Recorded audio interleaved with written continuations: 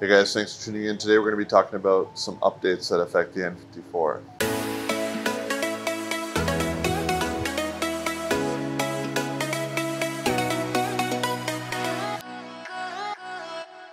If you guys are just tuning in, I'm in the middle of a series where I'm doing my oil pump gasket, rod bearings, and my timing chains. I'm waiting on a couple more parts, but we're going to be doing cam ledges next, and then we're going to be putting the chains on, if you're following along. But I noticed a couple interesting things. This is a minor change, but let me show you. So a local viewer by the name of Matt hooked me up with used cam trays that are in good shape because my cam trays are in rough shape. I took them apart. Some of you guys actually donated toward the cam tray, and we got about a third of the way there. I really appreciate it, guys. Very nice of you. That money went toward bolts and new seals and whatnot. So I really appreciate that. I'll put a link in the description again if you guys want to continue to do so. It's appreciated. This is my original intake cam tray. And this is my original camshaft. So first up, these camshafts originally came with these metallic rectangular rings that dig into your cam tray, and they updated this over time. So here's one of the replacement seals. It's soft and pliable. It's made out of Teflon. My cam ledges have score marks on them. You can dig your fingernail in. They're almost a millimeter worn down.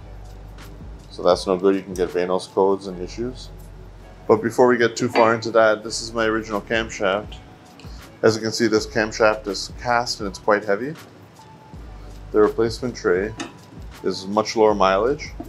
It has about 120,000 less miles on it. If you notice, this camshaft looks a little bit different. It's much lighter. As you can see, it's hollow inside. My original camshaft is not hollow. So from what I read, later 08 cars got this updated cam. I believe they call the process hydroforming now. It's much lighter, cheaper to manufacture from what I've heard. It could help with high RPMs, etc. But really, the profile is the same. It's not going to make much of a difference in my case. A little bit less rotational inertia, but that shouldn't make a big difference. But I just thought it was interesting that there was a transition sometime through 2008 where they updated the N54 camshaft, at least on the intake side. I don't believe the exhaust side was updated, or maybe on later production they did both. So if you're to buy a set of used cams off an 09 motor, for whatever reason, if you ever did that, you'll probably already have the Teflon seals installed. This is a late production 08, so it still has the metal rings on there. It's low mileage, so the trays are still in good shape, but you'll have a different camshaft. So if I try to run my fingernail across this, it doesn't get stuck, even though there's just some light discoloration. So these will work well when I put these trays in. And again, special thanks to a viewer named Matt that reached out saying he had a set of low mileage cam trays. Next up, we have the crank hub, the OEM crank hub. You have a washer that just clips on that can easily rotate. That's the OEM washer. It just has some grooves on it, but it's basically just stamped steel. They can crack and they can easily just rotate because they just clip on. You have one on either side. Here's your main sprocket. And you have a grip disc. So you insert the grip disc on here. Then you take this piece, put it here. Take your washer, snap them in. They're free to move about. And they're not very grippy. They feel smooth. They have a slight, tiny bit of grip to them, but not very much. Like 5,000 grit sandpaper. So you take that, put it on your crank hub, put your bolt through, and you're good to go. So that's the assembled crank hub for the N54. So there's a look at the OEM crank hub. If you guys aren't aware, some N54 cars have spun their crank hubs, and especially S55 cars. So to address this, BMW brought out a new crank hub. If you notice, they're a different size. The grip disc part number seems to be the same. So this is the new updated sprocket. It has the washer riveted into place or tacked into place.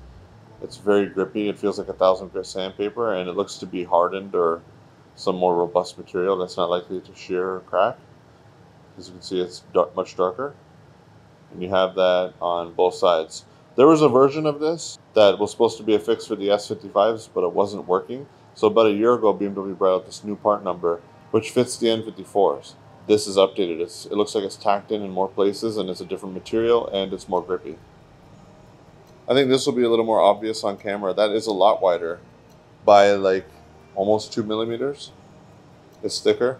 Now if you try to put this new sprocket on here, it won't even go. It's way too wide. But it easily fits here. And you have the same diameter as you used to overall. They'll look similar once they're all put together. This of course is a one-time use bolt. So you don't necessarily have to spend $1,000 for the parts to get the newest crank hub fixes from aftermarket companies. BMW is still proud of a solution to deal with the S55 issue. They're not using aftermarket parts, obviously, and this came out only a year ago or so. So this wider area, hardened material, as well as more anchoring points along with a grippy surface is the fix. So on an N54, it's a good idea to upgrade to this if you never want to spin your crank hub, and this whole solution is like just over $100. So if you have an LCI N54, you're going to have a 6-bolt main crankshaft, and you will have that hollowed hydroformed camshaft, which is a little bit lighter. You wouldn't have the new crank hub because that came out after the N54 was discontinued, as far as I know. So it's pretty interesting to see that, you know, there's still updates well after production. That's the source right there. Right there. So for you N54 guys, just thought you guys would find this interesting, a technical analysis of the updates that they've done for the N54. It just so happens I'm going to be putting all of them on my car. In the next video, we're doing the cam trays. Video after that, we're doing the timing chains and probably a startup, and the car will be back on the road. If this is the first video you're catching on mine, please consider subscribing. I do upload regularly. Thanks for watching.